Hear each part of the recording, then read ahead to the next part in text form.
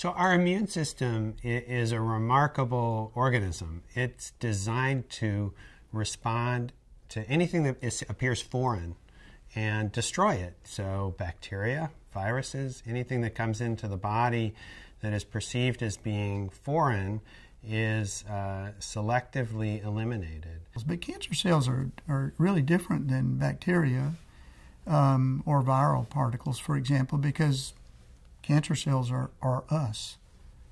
I often refer to them as the teenagers of cells. You know, they're pretty normal but behave badly.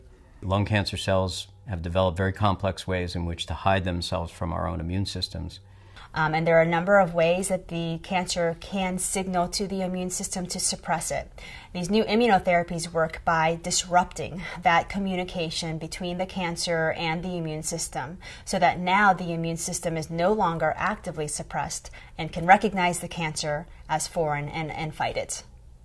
The part of our immune system that typically will attack a tumor is our white blood cells, and a particular subset of our white blood cells called T cells. There's other signals that are used by our body to control that response or control that T cell, and those are called checkpoints. These checkpoint inhibitors are being developed to prevent the tumor cell and the T cell from binding together and causing the T cell to go off and die or be exhausted.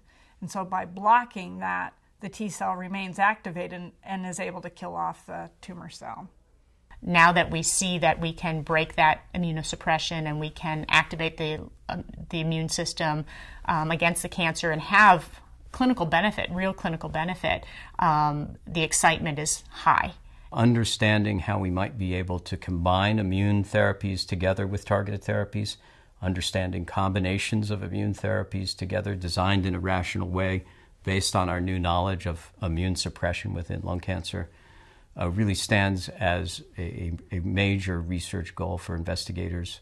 As our knowledge about the immune system grows, there's more things that are being developed to try to prevent the tumor, to thwart the immune system. And so it's just the tip of the iceberg.